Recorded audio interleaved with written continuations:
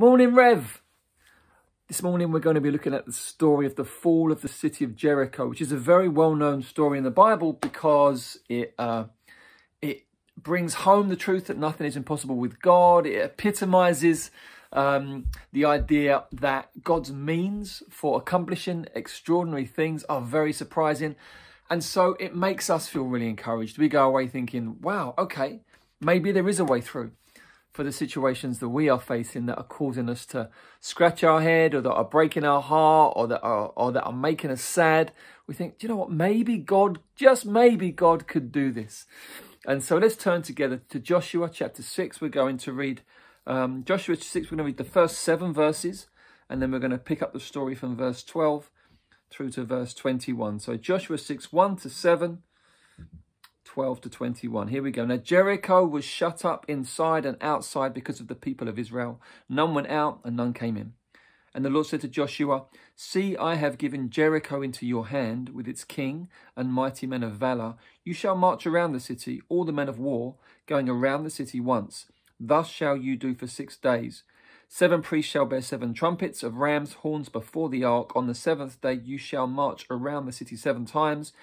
And the priests shall blow the trumpets. And when they make a long blast with the ram's horn, when you hear the sound of the trumpet, then all the people shall shout with a great shout, and the wall of the city will fall down flat, and the people shall go up, every one straight before him. So Joshua the son of Nun called the priests and said to them, take up the ark of the covenant, and let 7 priests bear 7 trumpets of ram's horns before the ark of the Lord. And he said to the people, go forward, march around the city, and let the armed men pass on before the ark of the Lord. Verse 12.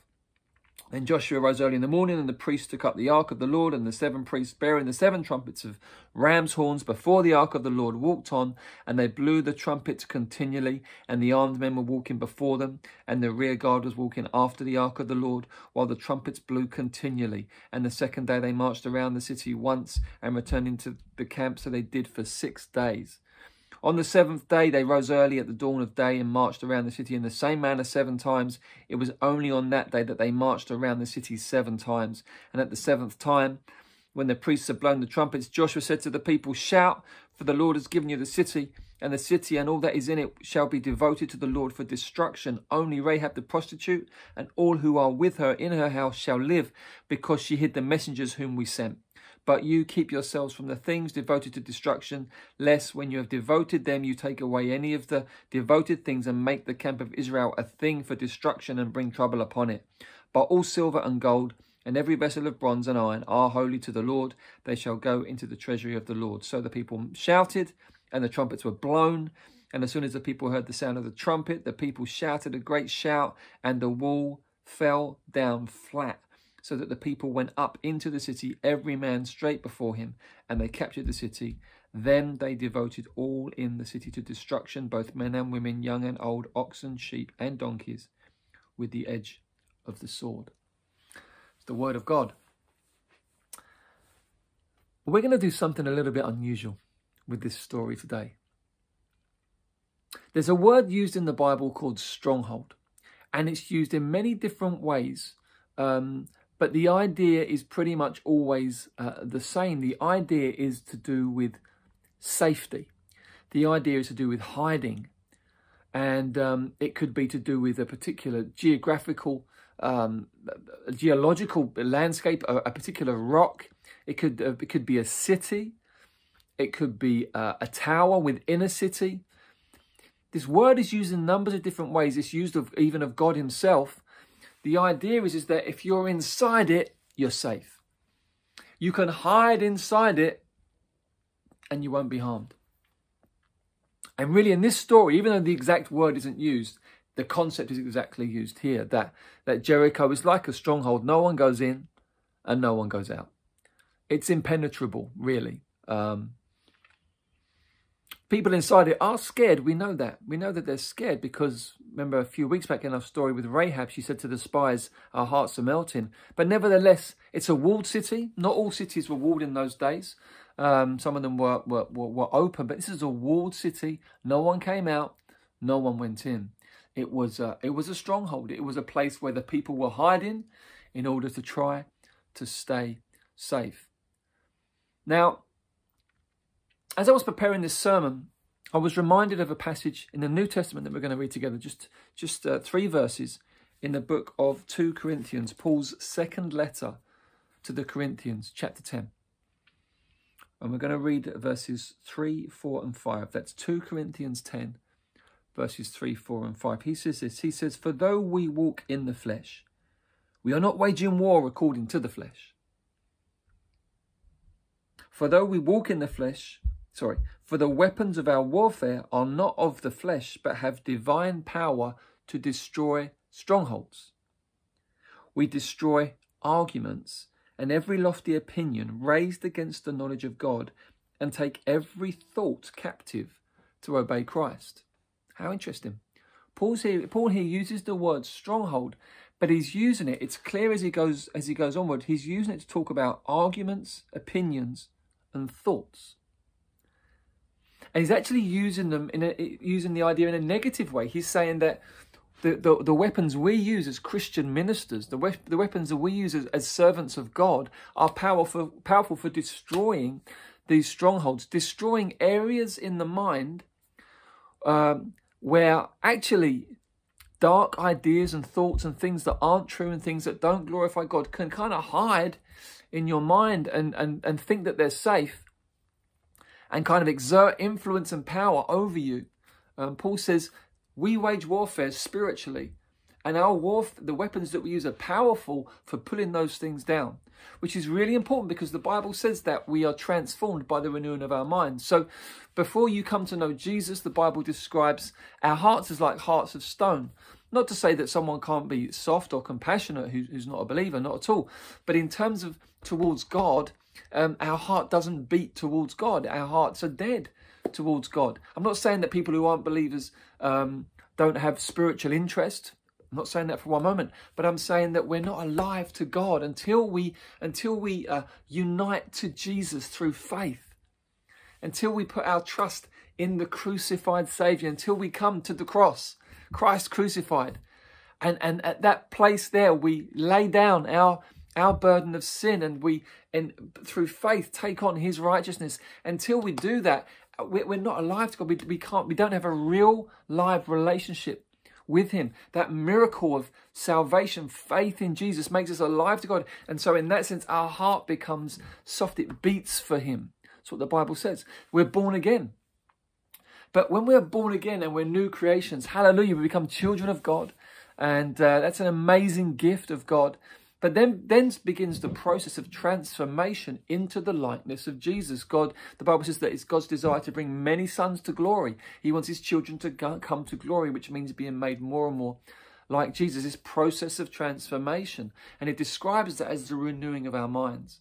That we really do live out of the way we think about life, the way we think about others, the way we think about ourselves. We live out of our attitudes, our perceptions, our values. And so our minds being renewed transforms us. And here in 2 Corinthians, Paul is saying we have these weapons that God has given us. And they're not natural weapons like clubs, machetes, knives. It's not like that at all. We have these weapons that are divinely powerful. They are spiritually effective in addressing these areas of thinking where the enemy in our mind kind of sets up these towers, these places to sort of hide in and try to exert authority from and try to dictate the way we think about life and the way we think about God, the way we think about others, the way we think about ourselves, and tries to keep us really from being as fruitful as we could be, tries to keep us from really entering into full enjoyment of all that Jesus has brought for us, full enjoyment of God's truth. There are these strongholds in our mind, and Paul says the weapons that we use are divinely powerful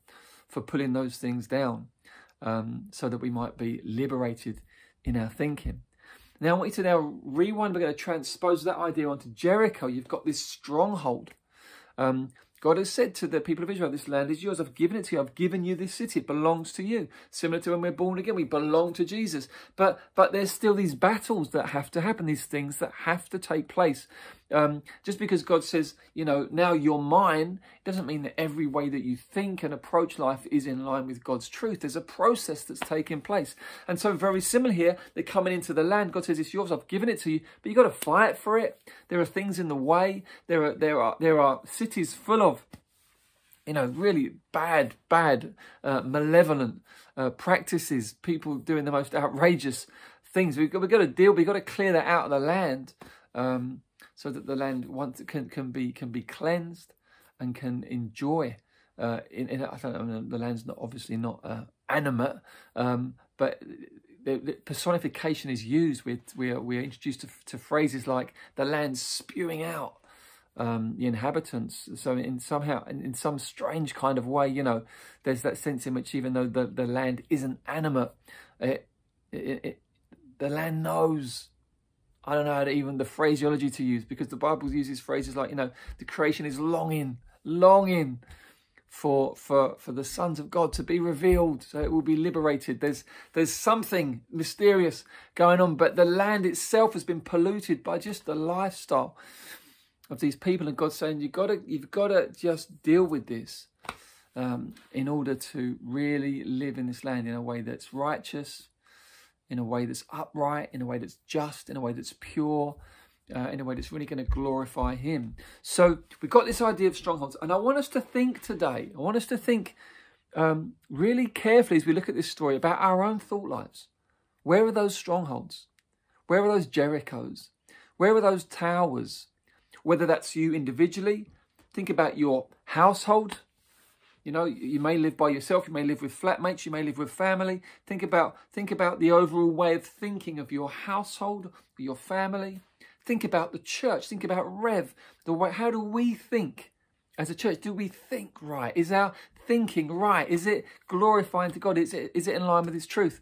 And I think as we think about all those stages, there'll be things you think, oh gosh, I wish I didn't think like that.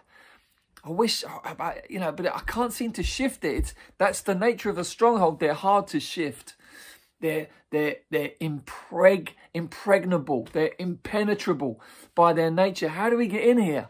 No way out. No way. How do we get in? Their very nature is that they are kind of entrenched, and there are these areas of thinking in us where we got God's plan is to really totally just liberate our thinking, so we really can trust him as we ought. So I want us to think about, well, let's look at this story. What happened? Well, here's really interesting what happened. For 6 days, the priests carried the ark, it's the presence of God, around the city. They walked around it once a day for 6 days, continually blowing these trumpets, which, as we've looked at earlier, probably represents the voice of God.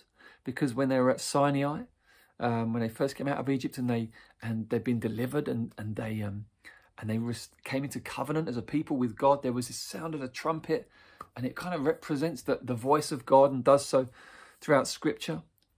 And there's the army, there's the army. God is a warrior. There's that warrior side to God, not in a kind of not in a way that is destructive per se, but in a way that is destructive to anything that's destructive.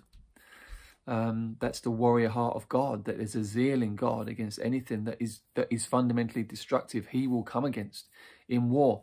So just follow me here with this idea. Every day, once a day, this city, this stronghold is surrounded by the voice of God. It's surrounded by the presence of God. It's surrounded by the warrior nature of God. Here we go, just round, and the people there in silence. It's very interesting. I always in my mind imagined the people. There was the people walking around the city. It's not. It's the priests with the ark and some soldiers. The people are there. They're present, but they're not walking around. It probably wouldn't have worked logistically, because no matter how big Jericho was, and it wasn't huge. 2 million people. That's going to be a bit of a pickle trying to get them doing a lap of Jericho once a day. But the people are there. They're present. But there's this march going around the whole city, circling the whole thing. Going around, bringing the voice of God, the presence of God, the warrior nature of God. And then when it comes to the final day, 6 times round. And then the people shout. And when the people shout, the walls come down. I found this to be a very vivid image as I've been thinking about this in terms of when we think about strongholds. How do I deal with this way of thinking that I know isn't godly? You tend to find really when it comes to bad thinking, there's numbers of things it's rooted in. It can either be rooted in unbelief, because God loves faith, and so often the strongholds in our mind are rooted in unbelief, the opposite of which is faith, or it's rooted in fear, the opposite of which is love, or rooted in despair, the opposite of which is hope. And so faith, hope, and love, we're told, are the three cornerstones really of the Christian life and our thinking. God wants to saturate our thinking with faith, with hope, with love. Faith, which is confidence in who he is, in what he's promised, in his power, in his goodness. Just real strong certainty in that, hope that we are living as people. We know we've got a bright future. We don't look ahead at the future and our head goes down, because we know that he has won eternal life for us, and that eternal life begins now through having a relationship with him. We know that we are called to the greatest thing, which is love, loving God, knowing his love in our lives, loving him back, loving our neighbour, living in and for eternity in the presence of the God who is love, face to face. These are the things that God wants to saturate our minds with. And, so strongholds tend to be rooted in the opposite of those things, dark things, unbelief, fear, despair. And so you can think, how do I deal with that? Well, there's lessons here. Surround, go around, look at these ways of thinking, and you say, I'm so negative, or I'm so kind of always doubting God, or whatever it might be. Okay, what does the word of God say? Trumpet. We're going to get the trumpet going around. Malcolm did a great sermon on meditation a few weeks ago. I'm going to fill my mind with the words of God constantly. They're blowing the trumpet the whole time around the city. I'm going to fill my mind with what God says. Not in a kind of weird, overly mystical chanting, not that, but I'm going to meditate. I'm going to drink deeply in Scripture. I want to learn about God and what he's like, and let my mind be renewed and myself be transformed by that. I'm gonna welcome the presence of God, and I want to say, Lord, here I am. Here's my mind. Here's my heart. I welcome your presence. Walk around my mind. Walk around, and anything that any strongholds you find in there, Lord, have your way. Bring your word. Bring your truth into that. Lord, I welcome you as the warrior to fight against anything in my thinking that's destructive, anything that's going to lead to death and not life. Come, Lord, I welcome you. And what we love about this story is you see that this just goes on. It's God goes round, and God goes round. God's word, God's presence, God as warrior goes round and round. The final thing is the people shout. The final thing is, and when the people shout, the stronghold falls down. What a moment. What a moment. And I want to encourage us today. There's no point just shouting. There's no point just making noise. Oh, the louder I pray, I'll get through. Or if I shout when I pray. No. We get into God. We get into God. We say, Lord, surround me. Lord, I want your word to just be constantly coming in and just washing over me. And there will be moments in that journey where you just know God's given you the breakthrough. You just know by the Holy Spirit. God, and you say, I'm not going to walk in that anymore. That's your moment. You shout. Spiritually speaking, those things come down. Now we know that until the end of our days in this age, we'll be battling different things. But the Bible talks about being transformed from one degree of glory to another, which means even though we will be battling in some way or another up until the point of glory, it's not going around in circles, it's progress. One degree of glory to another, one stronghold falling after another, one stronghold falling after another. But there's a wonderful picture here. It's very simple. Lord, I welcome you into my mind. Any strongholds, any ways of thinking that are out of line with you, that are not in line with your kingdom, surround those ways of thinking. And then you say, Lord, I'm going to get into scriptures that I know are going to counteract that are going to speak truth into that. And I'm going to leave you again with this passage. Listen to what Paul says again. Now we've looked at this. He says, though we walk in the flesh, we are not waging war according to the flesh. The weapons of our warfare are not of the flesh, but have divine power to destroy strongholds. We destroy arguments and every lofty opinion raised against the knowledge of God, and take every thought captive to obey Christ. We have the shield of faith. We have the sword of the Spirit, which is the word of God. We have the breastplate of righteousness. We have the shoes of the gospel. We have the helmet of salvation. We have the belt of truth. Brothers and sisters, let me encourage you. Let me encourage you that this story in the Old Testament is given to us as a picture of the centrality of God's word, of God's presence, and of God's warrior power, the centrality of all that the Lord wants to do in our lives to bring the victory to us. And as we allow his word to get in and to soak into us and to saturate our souls, I tell you, those moments of shouting will come, those moments of victory will come, those moments of hallelujah will come, and you'll know those strongholds are falling down. Jesus has won all of this for us at the cross. Every stronghold that tumbles down in our mind, every next step, next degree towards transformation is just the outworking of Christ crucified on our behalf, where he disarmed the rulers and the powers. He disarmed all the forces of darkness, so we can die to our old selves and we can be resurrected to a new life in Jesus and know this great victory and this great glory. God bless you. Let's keep close to God together.